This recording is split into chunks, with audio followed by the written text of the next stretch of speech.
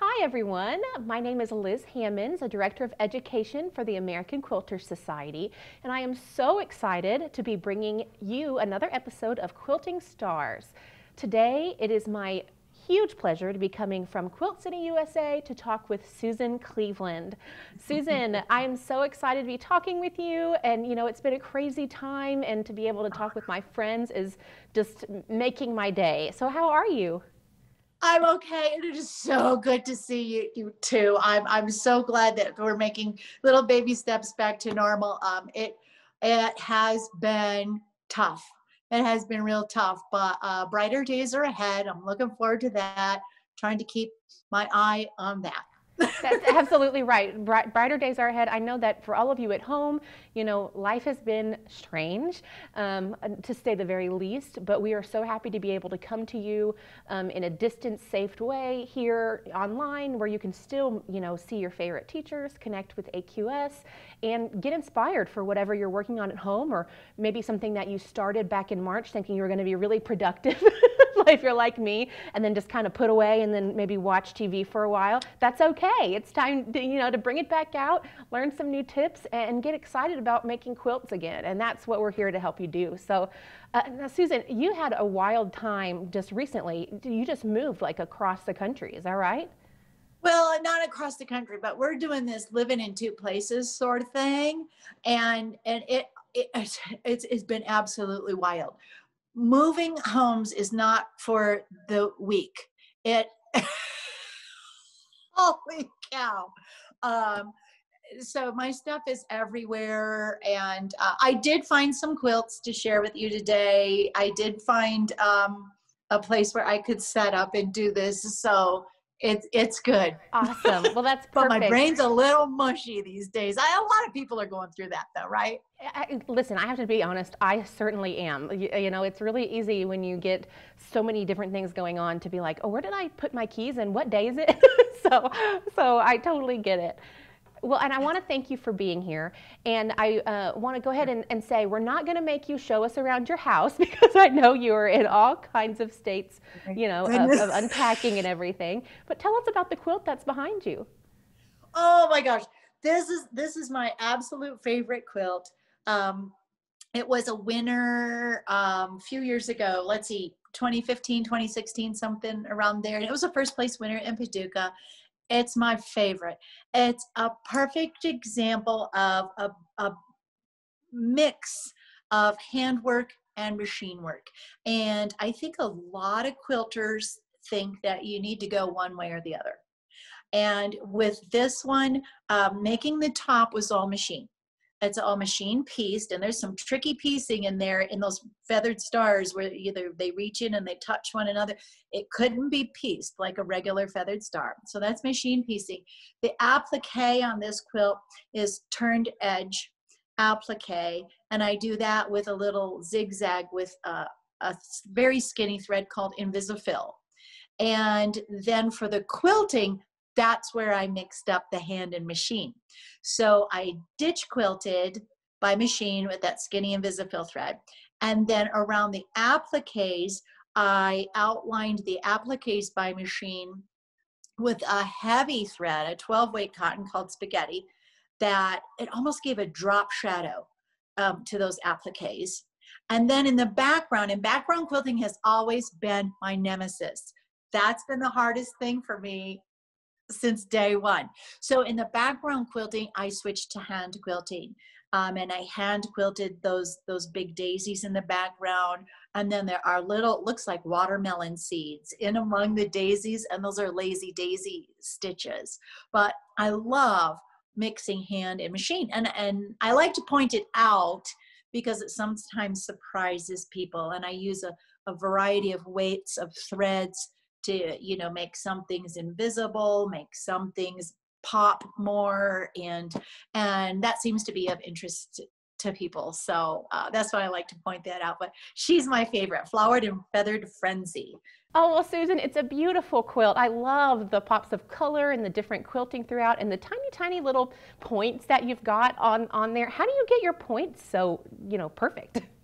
Oh my gosh, I think I'm a piecer. more than anything else. And precision piecing is near and dear to my heart. And so that's one thing I really focus on. A lot of times I'm asked if my feathered stars are foundation pieced, and they are not. Because with foundation piecing, I think a lot of people don't think about this, but with foundation piecing, your seam allowance is always going toward the newest piece. Well, on the legs of those feathered stars with all those triangles, I want to determine which way those seam allowances are going, and I want them in a particular direction. And so that's why I just use precision piecing techniques. I invented a little quilter's custom seam tool, and I wrote a Secrets of Impeccable Piecing booklet many years ago, and a lot of people like that. And I use it myself. I'm not just, you know, throwing it out there for others. I use it myself to get that precision piecing, because man, I love how like those little points nonchalant. pointing. You're so nonchalant. You're like, oh, I developed a tool and wrote a book. Like, it's no big deal. Well, I want to say, you know, one thing that is so special about you is that you can teach just about anything. You know, you've tried so many different techniques. I mean, you're known for piping and precision piecing, and also you can do the hand quilting and the machine quilting. And what would you say to folks out there who are maybe a little bit scared about trying something new, but are interested in getting to a new technique? What advice would you give them? Oh my gosh. I think this relates closely to, I like to tell everybody, try everything. If it's even this much interest to you, give it a try. You might like it. You might learn that you don't like it, and that is still learning, okay? For instance, early on in quilting, let's see, I started quilting like in the mid-90s, and it was right when free motion quilting was getting very popular, being totally accepted as, you know, you're not cheating anymore. You know, there was a day when it was considered cheating. Well, free motion quilting, machine quilting was getting very popular at the time I got into quilting. And so I took the classes and all of this stuff for free motion quilting, and I tried, and oh my gosh, I really stunk at it. I was really bad, really bad. And it caused me such stress. And so I kept trying, and I took classes from very, very skilled, renowned teachers, and they were so polite. They would just applaud my effort. Well, Susan, you're really trying. I can see you're really trying. Good try. Great effort. We've all been there. Trying. It turned out to be a blessing. So I want to tell newbies, don't be freaking out if you try a new technique and you are not good at it. If you want to be good at it, keep working at it. But like free motion quilting, I was like, I don't enjoy this. I have no incentive to keep working at it and get better, because I so do not enjoy doing it. I think it's beautiful. I love it, seeing it on other people's quilts. But it turned out it was a blessing I stunk at it, because it forced me to find other ways to quilt my quilts and kind of develop a signature style, you know, like combining hand and machine quilting. You don't see that at every quilt show, you know. And so if I had been good at free motion quilting, I would have headed down that path. And I'm not sure I would have carved out a place for myself in the quilting world. So I guess I want to tell newbies, if you don't care for a certain technique, or if you don't have the gumption to work at it and improve and so on, move on to something else. There's so much out there to learn, and so many different ways to do things, that, you know, to keep exploring until you find what you really love. Your quilts don't have to look like anybody else's. I love that. That's excellent advice, because so often, you know, we think, okay, well, it's a new thing, and if I don't just get perfect at it, then I'm a failure. And that's not it. That's not the case at all. Find what you love, because if you're not loving it, it's not, you know, it's not going to shine anyway. You're going to be able to tell, Right. you know, that you loved something, that you worked on it, and that you invented something just for you. So that's perfect. That's a great story, and I'm happy that you were bad at free motion quilting and that you had to learn something new. You know, I can't imagine you being not great at whatever you try, but I know the feeling, you know. I know the feeling. That is definitely it. I'll tell you what. Well, and I'm so bad because if I try something and I'm not like immediately good at it, I'm like, I don't want to do that anymore. so I get it. Yeah. And you don't have to, you know, move on to something else. Find what you enjoy. Yeah. Perfect. Well, I want to ask you, so what are you working on now that you're enjoying? Any projects that you're working on now? Yes, but this little project is aging quickly. You know, I read all these things about people these last 6 months making these quilts and getting into their UFOs and just going like crazy. And I'm like, I don't know where the time went. I've still been working and working, but not getting to do any of the fun part of my work. Yeah. Just the yucky part of my work, you know, the bookkeeping and pounding out the contracts and all that stuff. But this little thing has been in the works for a very long time. And let's see, I think it's pinned up enough that I can hold it up to show you. Oh, yeah. This is a little project from my most recent book. And my most recent book, it came out last fall. It's called Dynamic Dresdens. And see, it's just a little piece, but you see how it's quite different from a traditional Dresden in a number of ways. The first of all, I use my prairie pointer tool. It's fabulous for making prairie points, but I use it for making points on my Dresdens. Another thing is I do a sew and flip technique on a foundation to create these rings of Dresdens, and then that way they come out more accurate. And then I think you'll notice that I did some machine quilting on this background, and now I am all set to place my Dresdens on there and ditch quilt them onto the quilted quilt. I love that. Very different. You know, you're not having to quilt around them or on top of them. You're just adding it after the fact. Yes. And background quilting is way easier when you don't have obstacles. Oh my gosh. To bump into, you know, and you can do that any technique you like. I just did straight line quilting kind of. I wanted it subtle. I wanted it, you know, to be functional, you know, structural quilting, but without, you know, drawing too much attention. Because after I ditch these in place, then I'm going to use hand quilting, and I'm going to hand quilt swoops like that around there, and then I'm going to put felted wool balls at the ends of each of those swoops, because see, I've got felted wool balls on my little prairie points there. Those are so cute. I love the balls so that you I want to repeat that. And then while I was playing around with that one, I had the idea, you know, I could place those Dresden rings another way. So here's one where they're interlocked. Oh, that's so neat. This one doesn't have the binding on it yet. There's just the piping is out there, but see, you know, I can place them. The quilt is quilted. I can place those little puppies wherever I want to. Absolutely, because if you were trying to do that before quilting a quilt, it would be a nightmare. It would be something I would certainly not want to try. Quilting the quilt, you would have those obstacles, and I have a problem with obstacles because I like, and this I think is why I stink so bad at free motion. I think of my quilts being built in layers. And so I don't think of my quilting as filling spaces, but rather as a layer underneath my applique or piecing or whatever, which means I'm going to bump into elements, and that means a start and a stop.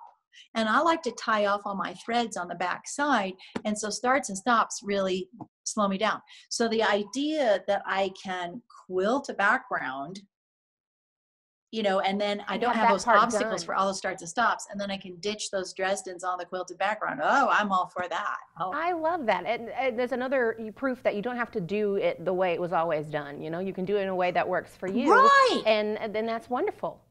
And sometimes there are reasons for why things have been done a certain way. Sure. You know, sometimes I try something and I go, well, that was not good. Oh, I just wanted to pause for 1 second and just tell everyone that your book, Dynamic Dresdens, is available on shopaqs.com. Oh, it is. And so all these things that you're going to see. I just happen to have a copy.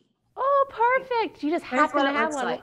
Oh, it looks awesome. It's my favorite cover of all the books I've done. This is my favorite cover. I love it. It looks beautiful. And I want to tell everyone out there that if you're not an AQS member, now is the perfect time to join, because we are running a special where you can join AQS for $20 for a year. And when you join, Susan, you're not going to believe this, you're going to get a $20 Shop AQS gift certificate and a free gift. So it's totally paying for itself. We want you to be part of the AQS family, and so then you'll get all kinds of, unique member-only content, discounts on shopaqs.com, and you can get Susan's book for 20% off. So you need to do it. And that's Go a to big deal. AmericanQuilter.com and take care of it.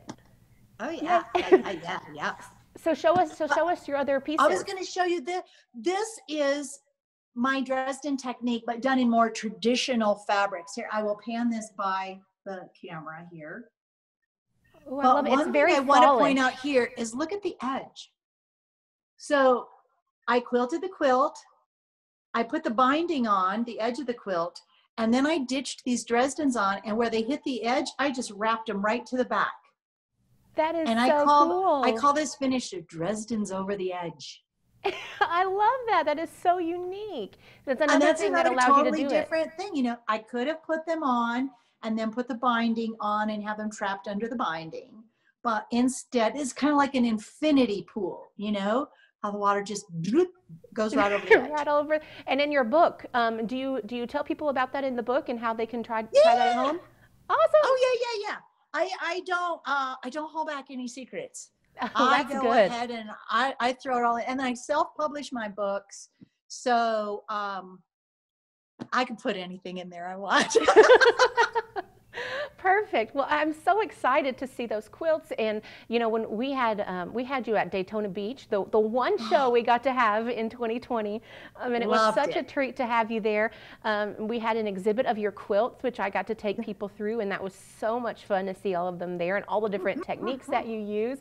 And I remember, I'll never forget when you were telling people about your the points in your Dresdens, the points tool that you used, and you would pop that point out, out, and the whole crowd goes, oh, they're so excited to see it. So where can people get your tools?